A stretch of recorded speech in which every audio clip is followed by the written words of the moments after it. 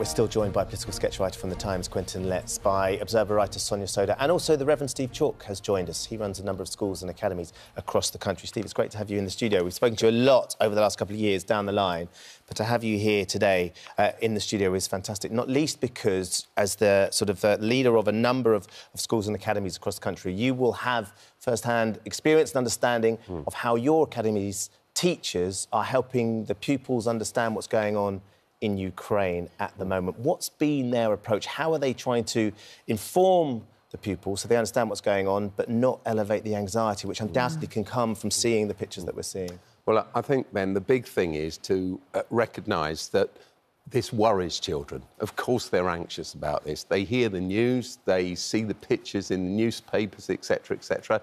They know that there's something terrible going on. They know that there's a war. And, of course, in our schools, we've got 32,000 children in our schools. We've got Russian children. We've got Ukrainian children. We've got children who've got families in these countries, children who've got families that are working in these countries. So you have to deal with it. A school's got to be a safe place. And to be safe, it means you've got to provide somewhere where young people can talk and they can express their fears and their worries. And if they're upset, they're upset. So the wonderful thing about teachers across this country is they're caring people, aren't they?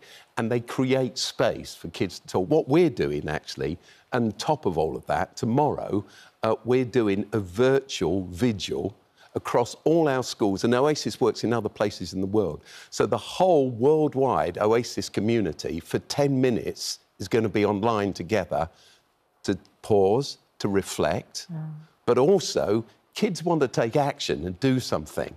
And so they're all raising sponsorship. In fact, we raised more than £10,000 ahead of them actually doing anything tomorrow morning.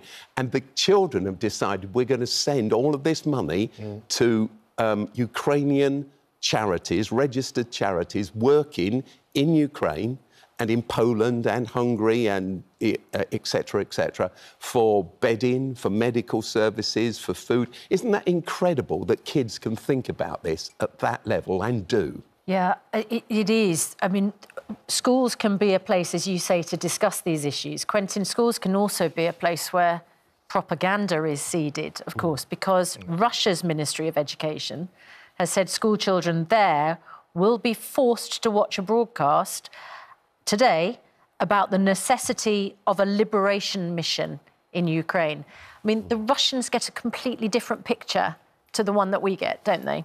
They do, but the truth will out in the end. It always does in the end, you know. But it's a question of how long that takes. And the impact on children of warfare is when I was young, I grew up at a time when in the 60s when nuclear warfare was always around, and I had a recurring nightmare. I can still remember it, exactly, the images of my recurring nightmare when I was about age 6, of a cafe, sitting in a cafe and being blown up by an atomic bomb.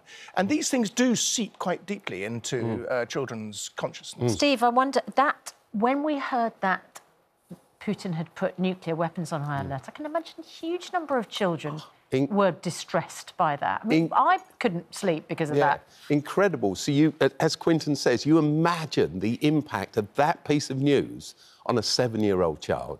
It's absolute death. It's totally traumatising, which is why, you know, I am utterly confident in school teachers across this country. They know how to create a space where young people can talk. You know, they always say, trauma that you don't deal with continues to deal with you. It will give you nightmares, so and worse. So the opportunity to talk and for a teacher to coax this out of kids. And for us, this vigil is a way of taking action as well. So you get it out of you and you do something positive. You feeling engaged with it, like rather you're making a difference. Yeah, rather than bury it. Sonia, I mean, Quentin's saying that the truth will out in the end for the Ukrainians. That can't happen soon enough. I wonder whether there's sort of a sense of how the Western press can help get that story into Russia so that truth can come out sooner. Yeah, so, I mean, obviously there were real challenges around the measures that Putin has taken to sort of shut off independent media. But I think what's interesting is if you look at what's happening in Russia, by all accounts, is that there is a bit of a generational split in terms of attitudes to what's happening. And that's because even in a country like Russia, you can't completely close off information sources. So if you've got access to the internet, there are always ways that you can find to sort of get a window on what's happening in the outside world. And people think that that's one of the reasons why we are seeing this generational split. So I think it's just about continuing to sort of, tell the news, put it online. And I do think that enterprising Russians, particularly Russians who are online, they will find a way to get the news. And I think, that's why that's one of the things that Putin has misjudged so much. There's so much that he's misjudged.